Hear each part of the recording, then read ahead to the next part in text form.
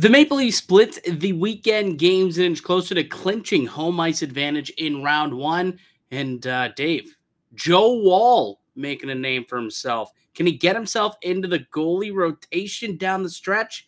Let's break it all down on today's edition of Locked On Leafs.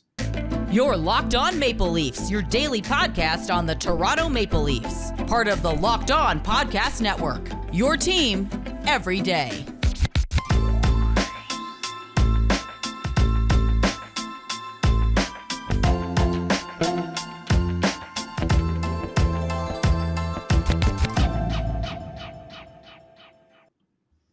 Hello and welcome into the March 27th edition of the Locked On Leafs podcast, your one-stop shop for all things Leafs. I'm your host, Mike DiStefano from TSN 1050 Toronto Radio, also known as Al's brother on TSN's Overdrive and TSN 1050's Leafs Lunch. Joining me, it's my co-host, Dave Morassutti from Sportsnet, also a writer for the NHLPA. Locked On Leafs, a daily Maple Leafs-centric podcast, so be sure to subscribe for free wherever you get your podcast from. You can also catch us up on YouTube. Search up Locked On Leafs. Got new content, new videos, new podcasts, 5 days a week, each and every weekday morning. Make sure you also hit the little notification bell if you're on YouTube to be alerted when we drop those new episodes. A couple of games this weekend. Leafs with a back-to-back. They split the series. A 5-3 loss to the Carolina Hurricanes and a 3-2 win on their second night of the back-to-back against the Nashville Predators. And Dave, funny enough, like these felt like two very similar games where the Leafs kind of asleep at the wheel the first few minutes. They were outshot heavily in the first 5 to 8 minutes of the hockey game. And that really took over and with a better team the rest of the way. Yeah, very much so. I think the Leafs, complete identical MOs of these games. And maybe it's something we're going to maybe see a little bit more of, just, feeling the opponent out a little bit and then just flip a switch and kind of just establish your dominance. I don't know if it's exactly the recipe for success you want, but I mean, like pretty decent efforts, I'll say, on especially in back-to-back situations. I thought maybe the game in Nashville, part of that had to do with the back-to-back earlier start. I thought maybe that played a factor, but then I think Nashville also played the night before, so both teams were coming off back-to-backs. But yeah, I mean, you would have liked to have gotten the full 4 points or at least 3 points out of the weekend, but I thought, 2 games the Leafs could have, one game they won, possibly 2 they could have easily have won. Well, luckily, the the Tampa Bay Lightning don't seem to be on any good roll right now, so it's not as if they're kind of making up ground on Toronto anyways. So that's good. I think as of now, just currently looking it up, they sit there. They're still up at the top of, or not the top, they're in second place where they have been all year. They're up 7 points right now with a game in hand over the Tampa Bay Lightning, and there's still one game to go between those two teams as well. So that'll be an important game. Toronto wins that game, it's over. Curtains gone. Like Toronto has locked up home ice advantage, then that would be it. I think right now, like a good wager would to say they'll end up winning home ice, barring any type of situation where Toronto really, really hits a skid at the end, and that'll be more worrisome than losing home ice. It's just the fact that, but that's not what it looks like, because I thought they played a terrific game tonight. Like, that game against Carolina was a real solid game, and Pyotr Kochetkov, the young Russian goaltender there, like he had to make, I mean, the Leafs easily could have scored 5, 6, 7 goals against Carolina. Like, they had a lot of really good looks, and Kochetkov was all over the place, and he really allowed them to kind of stay in it and keep his team ahead for the most part. And then once Toronto tied it, Carolina, scored 20 seconds later to make it 4-3, and then they got an empty netter. So, but Toronto probably deserved, some points in that game, at least 1 point. So that they played great. The Nashville game, legitimately, Dave, one of the better games that I've seen this team play. I mean, you take away that first 5-6 minutes where they were outshot like 7-0 or something stupid like that. That might be the best I've seen these Maple Leafs play this season. They were terrific in the offensive end. They were, so many opportunities in tight. They were working, fighting for center ice. They were getting all these slot opportunities, good chances, keeping cycles alive, keeping second opportunities alive at the blue line with an active stick. Defensively, they didn't really allow anything. I think I saw they had 4 slot shots allowed in the entire game at 5-on-5. 4. The Maple Leafs had like 20. Like, it was a clinic that they put on. There was an element of physicality from a lot of these guys. Justin Hall blew up a dude, and then you had Joseph Woll playing excellent goaltender. So the goalie was an A+ tonight. Defensively, they were an A+ tonight. And the forward group, you can give them all pretty much an A+ as well. Everybody really contributing or at least getting a lot of opportunities and chances. I thought this game against Nashville was super encouraging and one of the better that we've seen. And it's nice to see that it comes just as we gear up for the final stretch and into the playoffs. I think the important thing to keep in mind here is, like, look, there's a universe where the Carolina Hurricanes should beat the Toronto Maple Leafs just based on how they've been playing this season, all those factors. But what I liked about this win against Nashville is Nashville clearly should not be beating the Leafs. They don't have the talent that matches up against the Leafs really that much. They have their backup goaltender in net. And the Leafs not only beat them, but beat them in convincing fashion. And that's what I think I liked most about that game. And yeah, a lot of good individual performances that you can take out of it. But then once you saw that they got over that little lull at the beginning where Nashville was just throwing everything on net, Toronto just got their legs under them. They got the chemistry started building again. And yeah, like that's, I mean, pretty good, 2 pretty good games. But yeah, like I just like the fact that they knew that they could beat Nashville. They weathered that storm, and the confidence just from there. Almost every line, you could see that they had some sort of impact on this game. Like there weren't as many passengers. Like you're not relying totally on the top 6 to do everything. Guys lower in the lineup were contributing in some way, shape, or form. Yeah, and you know, if it wasn't on the score sheet, it was defensively, it was killing penalties, it was, you know, back checking, forechecking. You know, there was a lot of really good things that we saw happen in this game and in Carolina, both games. I thought, like, again, Toronto played extremely well for the final 50 or so minutes of those games. A couple things that I think we do need to kind of dive into a little bit. One, Auston Matthews, this guy is heating up, and there is a Joe Woll conversation that is being had online right now. We'll discuss if we think there's any merit to it. Is Joe Woll going to factor into the crease conversation down the stretch and into the playoffs? Well, we could chat about all of that on the other side. But first, Dave, how about a word for one of our show sponsors?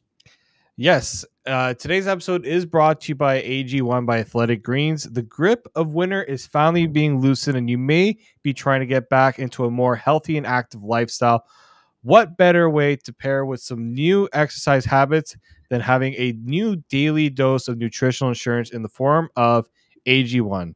With one delicious scoop of AG1 in a glass of water each day, you're absorbing 75 high-quality vitamins, minerals, whole food source superfoods, probiotics, and adaptogens to help start your day right. This special blend of ingredients supports your gut health, nervous system, immune system, energy, recovery, focus, and aging, all of those things that I just listed. It's also lifestyle friendly, whether you eat keto, paleo, vegan, dairy-free, gluten-free. AG1 contains less than 1 gram of sugar, no GMOs, no nasty chemicals or anything artificial, while still also tasting good and supporting better sleep quality, recovery, mental clarity, and alertness. Right now, it's time to reclaim your health and arm your immune system with convenient daily nutrition. To make it easy, Athletic Greens is going to give you 1 free supply of immune-supporting vitamin D for a whole year and 5 free travel packs with your first purchase. All you have to do is visit athleticgreens.com/NHL Network. Again, that is athleticgreens.com/NHL Network to take ownership over your health and pick up the ultimate daily nutritional insurance. Welcome back into the Locked On Leafs podcast. It's Mike DiStefano and Dave Morassutti, your hosts here at Locked On Leafs. We do daily Maple Leafs podcast. If it's your first time stumbling upon us, well, hopefully that you enjoy the content that we're providing you, and just know that we do this each and every weekday. We got 5 shows coming to you each and every week, every morning. So make sure that you do subscribe and leave a comment down below. Your thoughts on this weekend's game. Did it encourage you going forward down the stretch as we're now down to the final 10 games of the season? Actually, less. I think there's only 9 games of the season now after this game, I do believe. That was game 73, right? Yeah, we were at 73 games. Yeah, so 9 games into the single-digit mark before we get to for the real games start, pal. The real games start. But it's nice to see that the Leafs still got some battle in them. Couple things that we got to get to. I think we got to talk about Auston Matthews and how encouraging it is to see this guy rounding back into form as his MVP self. Like the game in Carolina, he was a man on a mission. Man on a mission, David. Like the guy finally ended up scoring a goal, scored twice in that game. He had 15 shots, and it looked like he could have had 5 or 6 goals. Like it wasn't just little fluff shots. Like these were real quality looks, and it seemed to me like this guy, there was no doubt in my mind he was going to put a puck in the back of the net. Didn't do it once. He did it twice. It was just the 4th time all season that he's been able to get himself a multi-goal game. Great to see out of Auston Matthews.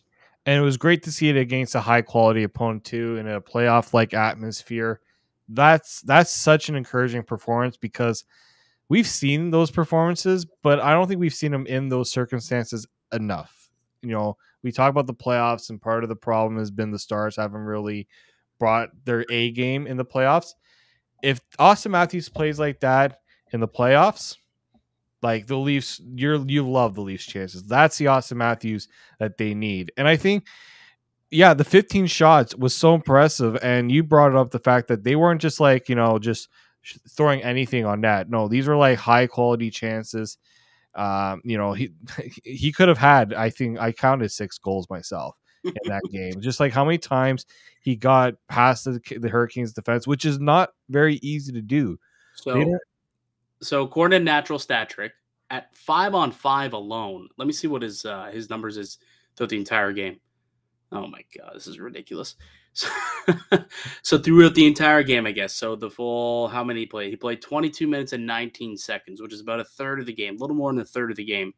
His individual expected goals 1.98. So basically was expected to score 2 goals, but individual scoring chances, 14. Of the 14 individual scoring chances he had in that game, 11 of them were considered high danger chances.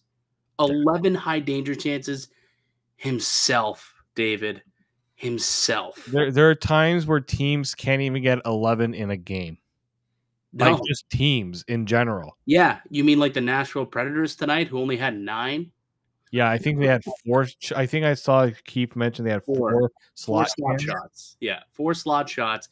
But as a whole, like through 60 minutes of play, not even at 5-on-5, as a whole, only 9 high danger shots chances is what Nashville had tonight. Matthews had 11 by himself in the game against Carolina. And again, was just as ruthless tonight. Like tonight, he had so many good looks, and he didn't end up bearing, but he had a couple of assists in this game against Nashville.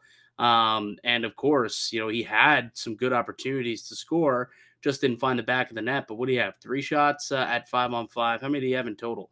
5 shots on goal and 6 individual scoring chances tonight. So he was around it tonight again.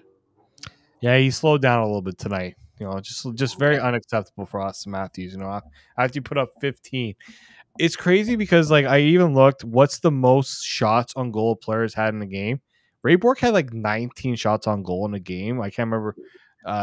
It's just nuts to think. I didn't even think a player I've seen like Ovechkin put up 10 shots on goal multiple times. I just would never think a player could actually get up to 15 just because of how hard it is to get chances on net. I think like an impressive game where a guy gets 5 on net, but to get 15 is just utterly ridiculous. And the good thing about like against Carolina, who is one of the best shot suppression teams in the National Hockey League. That's what's almost even more impressive. It's just who it was against. As like if it happens against, Arizona, or if it happens against who's actually playing some good hockey right now, but we'll say it happens against like Columbus or against Anaheim, those teams that are really out of it, where the defense is terrible. It's still extremely impressive, but it's like, okay, well, those teams just suck. This is the Carolina freaking Hurricanes, who have arguably one of the best defensive structures in the NHL and have for years, and this guy's able to rip 15 on net. Crazy. Yeah, absolutely ridiculous. Like Yeah, Just gotta love it. Go ahead. No, I mean you just have to love it because we hear Sheldon Keefe pump his tire and saying he's back to being his dominant self, but it's not like can the coach not say that after what you just see? Like it's not there's no Toronto bias here. If you ask anybody else in another market how Auston Matthews is playing, they would agree with with those sentiments just by watching what he's doing each and every night now. Yeah, he looked like the best player on the planet this weekend. I'll say that hands down. Like I 100%. Like we've seen Connor McDavid have dominant performances. Like Auston Matthews is now getting to like close. If like that's like Connor McDavid-esque from Auston Matthews. What to you looks different? Like what are you seeing outside of the numbers? Because like the numbers are there. Like he's scoring goals at a crazy pace. He's got like he have 8 goals in his last 10 games? Like, and he's got something to the effect of 16 points in those 10 games. Like, the points are there, but physically, like, what are you seeing? I'm curious, get your percent, because I have somewhat of an answer, but what are you seeing where you're like, okay, yeah, this guy looks like he's taking over games again? He's taking charge, in my opinion. He's not passing things off. He's going to those nitty gritty areas. Like that's where he's at his best, when he's getting to those areas that goal scorers love to get to and put those chances in. Like you look at the game against Florida where he walks around the net, doesn't look like anything's going to come about, and he turns around and he just wires one. Like that's only something really Auston Matthews can do at ease, right? Yeah. Other players can do it, but they can't do it at the same level or consistency Auston Matthews can do it. I think that's probably it. Consistency in his effort each and every night. Ever since that loss against the Islanders, it's almost like, and he got, he took a couple of shots to the no man's land there. Oh, he took one to the pills against Carolina too, literally right at the start of the game. And I didn't know what happened, obviously. I think we were all in the same boat where it's like, he went down. Like, why did he go down off that faceoff? What happened? Did he like strain a groin? And then, of course, you see the replay, heel straight to the pills. Poor guy. I'm like, I would have been down. I would have been facing the ice, not even able to move. Call an ambulance. Can of corn. I'll be fine. A can of corn. Please tell me you get that reference. Yes, I do. What's the reference? Come on now. Oh, I'm sorry. Is that the longest yard? Yeah, buddy. Yeah, it is. Can of corn. Joey Diaz. Give me a Diet Coke. I'll be good. Yeah, for me, it's just like he's just skating so much. Like his feet are moving. Like it's not that he's just skating, but his feet are constantly moving in the offensive zone. He's like weaving in and out of traffic to find those pockets to get those shots off from all over the ice. And even you watch like the power play in this game against Nashville was so electric tonight. Like they were just. And it's because honestly they all just move and rotate around. Like it's so fluid. Like if you're on the half wall, and I'm using quotations, you may start on the half wall, you may start in the but that doesn't mean that's where you're gonna finish, right? Like that's just I think that's what's honestly probably so difficult to defend this Leafs power play, which is now up to second in the league, and it's been one of the top power play units since the new year. And it's because it's unlike last season where it became so predictable, they were just going to try and find Matthews kind of in his office and he was going to try and rip a one-timer. I think they realized that teams definitely were leaning into that and they were starting to cheat and expect that. And they had to figure out a way to do something else. And they have, like tonight, I mean, a shot from Morgan Rielly, right? Like when does Morgan Rielly ever shoot the puck on the power play? Never. But now he's shooting pucks on the power play, creates a rebound.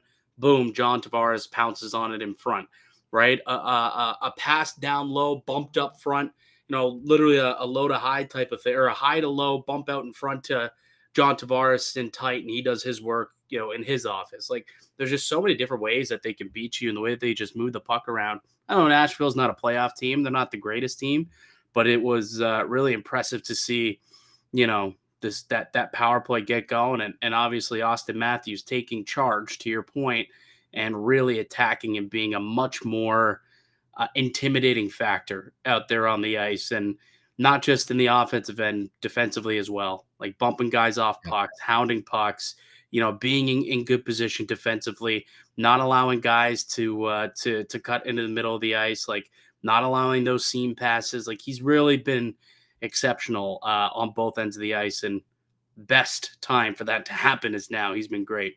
Another guy who I think we need to have a little chat about based off of his performance against the Nashville Predators is goaltending prospect Joe Woll.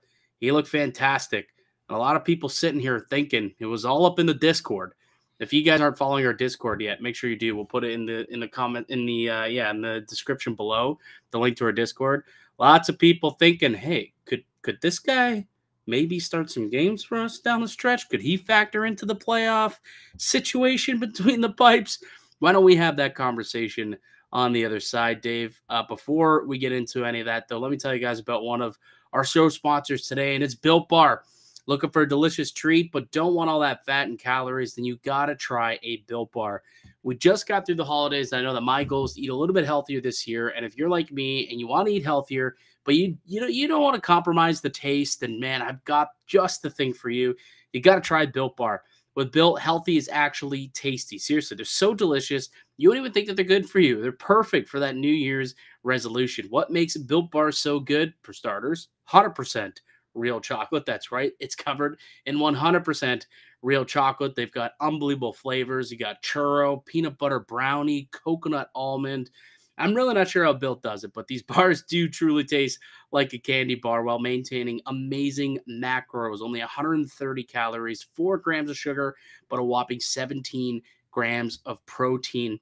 And now you don't even need to wait around to get your box. For years, I've been telling you guys about ordering Built bars at Built.com, but now you can get them at your local Walmart or your Sam's Club down in the States. That's right. Head to your nearest Walmart today. Walk up to the pharmacy section, grab yourself a box of Built bars. If you're close to a Sam's Club, run in, grab yourself a box, hit flavors, brownie batter, churro, and trust me, you can thank me later. Built Bar is a protein bar that tastes like a candy bar. Go to Built.com using the promo code LOCK15, get 15% off your next order. That's Built.com. Use the promo code LOCKEDON15 at BuiltBar.com. Welcome back into the Locked On Leafs podcast. Mike DiStefano and David Morassutti. A split this weekend against the Carolina Panthers and the Nashville Predators. A loss to Carolina, a win against Nashville. But 2 games that are very encouraging for a team that's looking to shore things up heading into the postseason. One position that we kind of assume is already shored up. We don't know how the defensive pairing is going to shake out. There's still question marks about how the 4 groups are going to kind of shake out, especially once Ryan O'Reilly gets back. But the one thing that I did think was pretty well set in stone, unless injuries occur, obviously that would change things, was goaltending.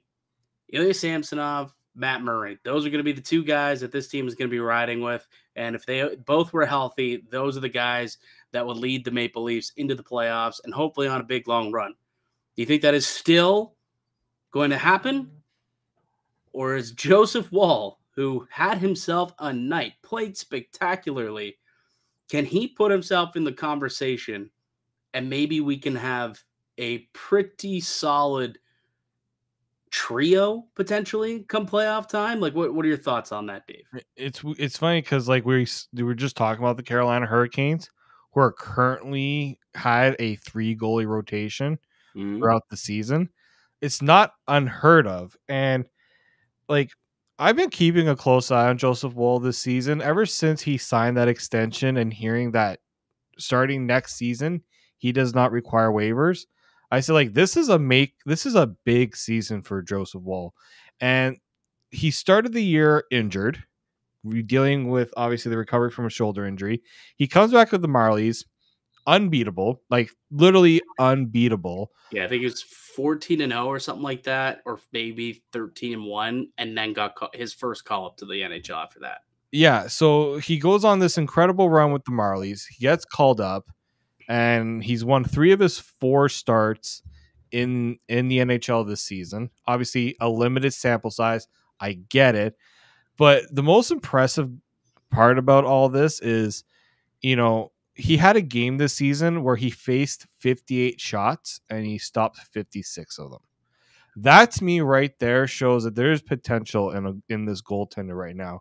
And when you look at this goaltending position for the Leafs, I've been craving for a goalie that they could draft and develop. Because you know why? Because I am tired of the team having to constantly trade assets for a goaltender, and then potentially that goaltender not working out, then you got to trade assets again to get rid of the damn goaltender. This is and you got Samsonov for nothing. You just had to sign the guy to a contract. Obviously, Murray, you didn't pay anything to get him other than the salary. Like, this is a great situation for Leafs in that regard, that you've got options. Before, we didn't want any of the guys in net last year at certain points. My issue here is there aren't many games left. Like, Samsonov, I don't think he needs to play a whole lot. Matt Murray, they probably want him to play a little bit.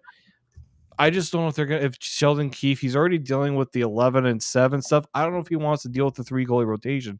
But Joseph Woll, in my opinion, deserves that opportunity to show what he can do, because they said it on the broadcast. I'll give them the credit on the broadcast that they said, who knows? What if like Murray and Samsonov look terrible?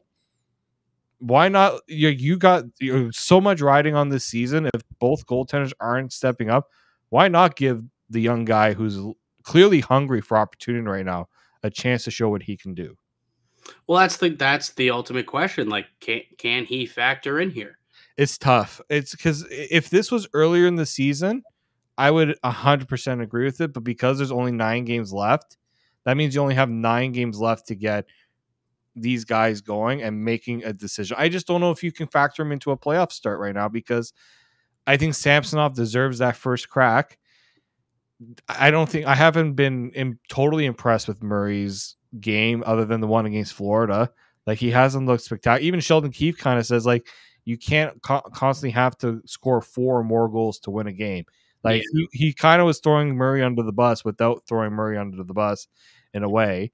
So I think the only way I can see that happening is if Murray is just like in his next start, he's not good, and Sheldon Keefe is just like, kid's got the hot hand, kid's playing better, he gives us the better chance right now. Yeah, I do wonder. I do wonder how much that will factor in, just because of the unique situation that this organization is in this year, where they have to win. Like, they have to win a round. And if the hot hand is Joe Woll, which I don't think we could say that yet, it's 1 game. And I guess you could say 4 games what he's played all season, but like 2 games this month. Yeah, like I don't think you could sit there and say, also Nashville Predators, who aren't exactly leaders. Yeah, and like there was no Duchesne for most of that game, no Ryan Johansson for that game. Tanner Jeannot's no longer on that team. Like, they don't really have much offense in general. But with the Marlies this year, 19 games, he's 16-2-1 with a .930 save percentage. In the 4 games he's played in the NHL this year, and that's not including tonight's game, I don't think, actually. Because now he's played 5 games, probably. No, he's played 4. He's played 4 games, so it's all updated. Oh, it's all updated. Okay, a .934 save percentage. Again, very small sample size. So I don't think that I'm ready to say like this guy is part of the goalie competition in the final 9 games. But I do think that it is very satisfying knowing that he is playing this well, where if one of them falter, which we haven't really seen yet, thankfully, but what I think is more important is if that Matt Murray gets injured at some point and can't go, at least there's a little bit more confidence in Joe Woll stepping up and being the next man up than there was last year if it would have been Shalgren, or the year before when it was Michael Hutchinson. So at the very least, you have 3 goalies that you feel comfortable with if they had to start or play playoff games. And I think that you could at least be satisfied with if you're a Leafs fan. Whether or not he becomes part of the conversation as they tandem into like a trandom, like a 3-way trio tandem thing. Was it just a trio? Maybe that one. Just a trio, I suppose, is what they probably could be called. I don't see that being the case, but should one get injured or should one really falter, there is another guy who can be part of the conversation. As for next year, do I think he's the goalie of the future for this team? That I think is very likely. actually. They've got him signed under contract for the next couple of seasons after this one. Sweet number, too. I think he's making like $800K or something like that. And maybe not. It's sub $1 million. And to your point that you mentioned, he's not waiver eligible. So he would have to clear waivers. And if you're going into next season, you might want to keep this guy. He's drafted, developed, and he's cheap as well. So that's an interesting little wrinkle going into next year. But I think for this season in particular, it's still Samsonov and Murray's net, I think. Woll's been a nice story. He was terrific tonight. And my group chat was spent literally going back and forth with Frank Corrado and my producer from Leaves Lunch, literally going back and forth with a bunch of like puns with Woll's name. It was quite funny. I will say that.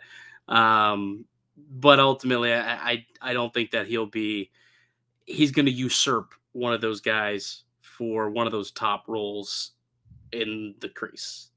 I'm just going to add, he is signed again for 2 more years after this at $766,000. That's the cap hit. Under $800,000. That is some tidy business right there. There you go. And I would expect him to be the Leafs' number 2 goalie next year. What happens with one of Murray, who is under contract, or Samsonov, who's a restricted free agent, I do not know. But I would expect for Joseph Woll to factor in next season. Not quite yet, but next year I think that he will. It wouldn't surprise me. The Leafs are at a point where you can save some money on the cap by trading. I don't know if you can trade Murray. I don't think a buyout's an option. I don't know. I have to look at the buyout. Thing with Murray too, like his money is stupid. Like he's owed $8 million next year in actual cash. So his contract was so backloaded, very backloaded. I think part of the thing too is because Ottawa retains salary. If the Leafs were to buy out Murray, I think Ottawa takes a hit on that too. I think that's how it works with when you're buying out a retained goal. So actually, if you want, I think they just have the retention. I don't know if they get additional buy. I actually have no idea. We'll have to look into that because that could be an option too. If the Leafs decide, you know what, it's cheaper for us to buy out Matt Murray, and if the cap hit isn't too egregious, I'd do it. If you feel like you need, but only if you feel like you need to do it. I'm not saying it is egregious. Like look it up on Cap Friendly. I feel like it is egregious. Either way, I don't think that's. Let's see here. Just because he's making so much actual money, I don't know if it might be buyout proof. What's the buyout result for him? So if we buy him out at June, apparently according to June 5th, if I buy him out on June 15, 2023, because there's $8 million remaining. Apparently the cap hit. The Leafs would actually save $5 million this year, but then it would cost them $2 million the following year. That might actually be worth it. That's what I'm saying. Yeah, I thought that it'd be more because the money is more actually. So that's kind of how that works. Yeah, that's interesting. Because the good thing is that there's no salary bonuses there. Right. So you're just taking that base salary and that's what you're equaling out. I think that's how it works. And 24-25 is when we expect that massive jump. Yeah. In the salary cap. So that would be it's also the year that they got to re-sign Mitch Marner. But anyways, we'll get there. That's a problem for 2024. Yeah, it's a problem. We'll when we get there, we could talk about that. Anyone else who stood out to you this weekend? I think we got to give some love to Justin Holl. I think he's played excellent. I think he's played excellent, man. And I thought tonight he had a really good game too. Absolutely blew up. Who'd he blow up? Was it Trennan or was it Trennan who came after him? Asplund. Yeah, Rassley just blew him up along the boards. You love to see it. If this is the Justin Holl, if you take Justin Holl from this game, you play him in the playoffs and playing him with Mark Giordano, I can live with that. The pairings we saw tonight, McKay Brody, Gio Hall, Riley Shen. I think that's what we see game 1. I think that's I think that's it. It sucks for Timothy Liljegren, but you have to go with the guys who are playing the style you need to play to win and doing the things you need to do to win. Yeah, Shannon was throwing his body around too. Yeah, and look, playoffs, knock on wood, there's no major injuries, but injuries can happen. Timothy Liljegren just got to be ready for it. Absolutely. All right, buddy. If there's anything else you want to get to, speak now. John Forever Tavares. hold your peace. What a game! What a weekend for John Tavares. I thought he was really good in Nashville. Yeah, he was, because he was like 7 games straight without a goal, and then boom, couple Genos here. We called him out last week, and Sheldon Keefe kind of called him out. He wasn't doing what he needed to. That, like, also Alexander Kerfoot, he shot a puck into the net and not in the shootout with actual defenders on him. Well, that happened the other night also. Yeah, but now it's 2 goals in 3 games for Alex Kerfoot. Oh, man. Man's on fire. Hopefully he hasn't met his quota. This guy, he needs to do a little more of that. I think Sheldon Keefe you're going to be seeing a lot of Alexander Kerfoot on that second line going forward. Well, definitely, I would think we would see it in the next game. Yeah, we'll see it in the next game for sure. I believe on Wednesday. We'll get into this more tomorrow. I believe on Wednesday is the first, like, the game that they play against the Panthers. Might be the first game, if I'm not mistaken, that Ryan O'Reilly is eligible to return. And they said it on the broadcast too. That is technically the first game he can come back. He was on the ice shooting the puck and was part of his participating in practice. It's an encouraging sign. I don't know. They are going to be very cautious with this, but if he's cleared and he's looking good, they're going to want to get some chemistry going. So, I mean, I'm going to that game on Wednesday, so I'll probably be there too. So hopefully he does play, because I haven't seen him play live yet. Because between me going on vacation and like having to head back to Niagara for a couple of functions and stuff, like I haven't actually been here for home games since the trade. Mm-hmm. So I haven't been able to watch him play live on this team. So I would love for him to come in and play on Wednesday. I think that'd be sweet. There's another conversation for us. Maybe we can have this tomorrow, actually, since there's a couple of days in between the next game. But there is a discussion to be had about load management and whether or not we expect to see this start to happen with the Maple Leafs. We saw it happen, and we'll probably continue to see it with the defensemen, but will it creep into the forward group? We saw it happen in Boston. We've seen it before in Tampa. I'm curious if we could see it happen here in Toronto as well. Why don't we save that conversation and have it tomorrow, because I think it's a worthy one. But that'll do it for us here today on the podcast. I'd like to thank you all for listening and supporting the show. You can subscribe to the Locked On Leafs podcast on all podcast platforms. Receive daily Leafs content. Follow myself on Twitter at Mickey_Canuck. Follow Dave at D_Morassutti. Follow the show as well, Locked On Leafs. If you're watching on YouTube, go ahead, smash that like button. Leave a comment down below as well. Let us know your thoughts on anything we said in today's game. What encouraged you most about this weekend? Let us know down below. We'll be back with another episode for you guys tomorrow. Until then, keep locked right here on Locked On Leafs.